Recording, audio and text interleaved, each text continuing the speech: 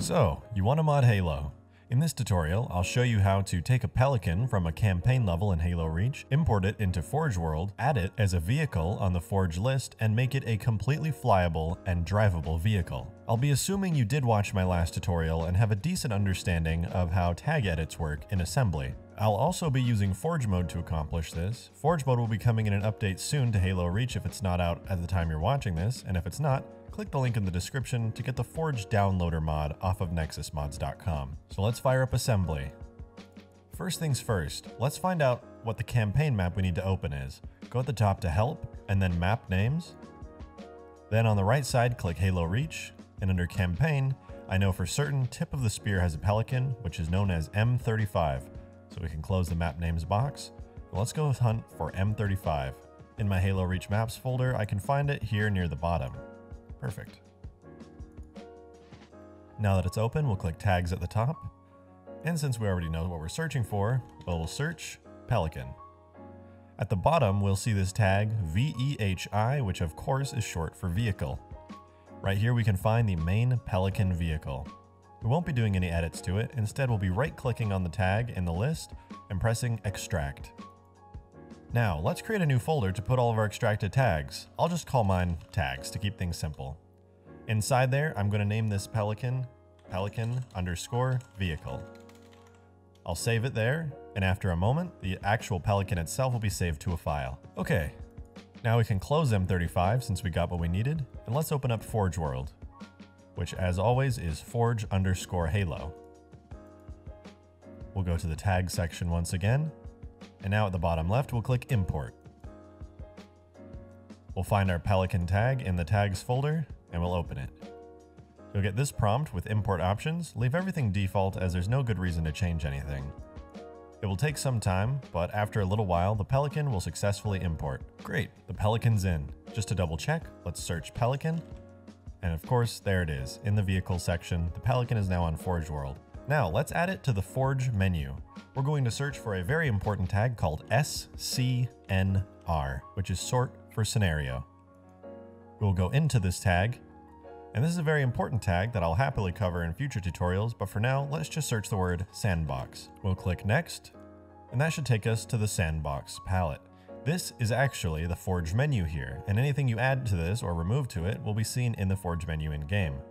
At the top here, we have the Sandbox Palette main block, and if we scroll through it, we can see there's Covenant weapons, armor abilities, and then the vehicles section. Below that in the entries, we see all the other vehicles, Banshees, Falcons, Ghosts, and the final here, entry variants, has the actual vehicle tag that is spawned. So what we want to do is make a new entry right here in this second block.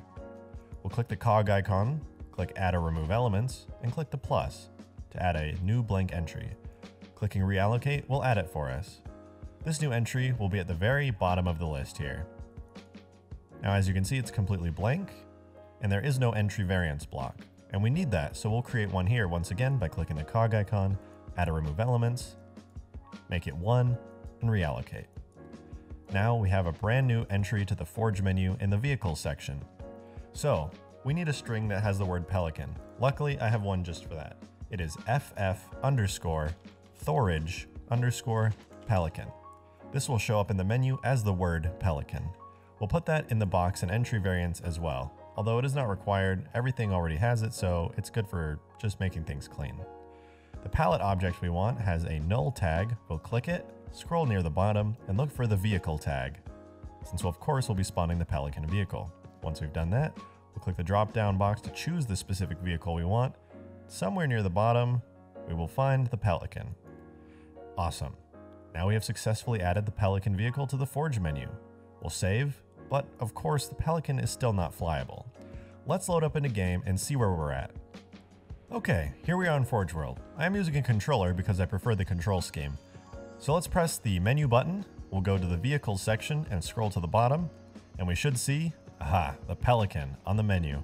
When we spawn it, it'll work and everything should look pretty much identical to what you see here.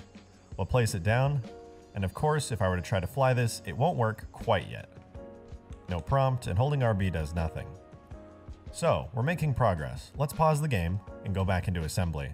We'll be poking the rest of the changes. In assembly, we have our Pelican vehicle here.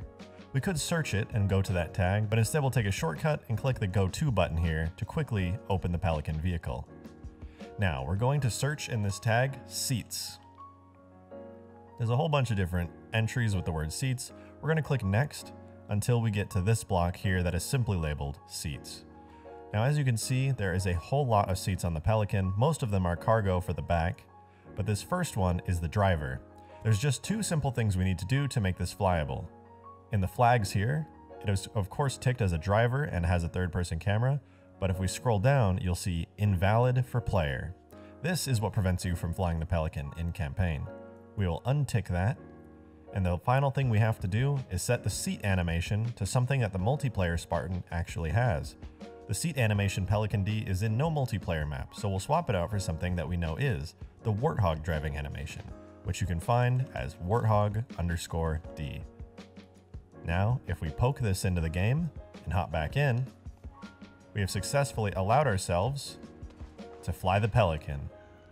Now, we can go around Forge World in our Pelican and basically live out what is most likely a childhood dream for you. I hope you have fun flying your Pelican, and I hope you found this tutorial useful. If you did, be sure to leave a like, and go ahead and subscribe for more modding tutorials and modding content. I also have a Patreon if you would like to support me and what I'm doing, so that's in the description as well if you'd like to get exclusive access to behind the scenes of my mods, as well as early access to content that I haven't quite finished yet. So if that interests you, once again, link is in the description below. That's all for today though. Hope you enjoy the video, and goodbye.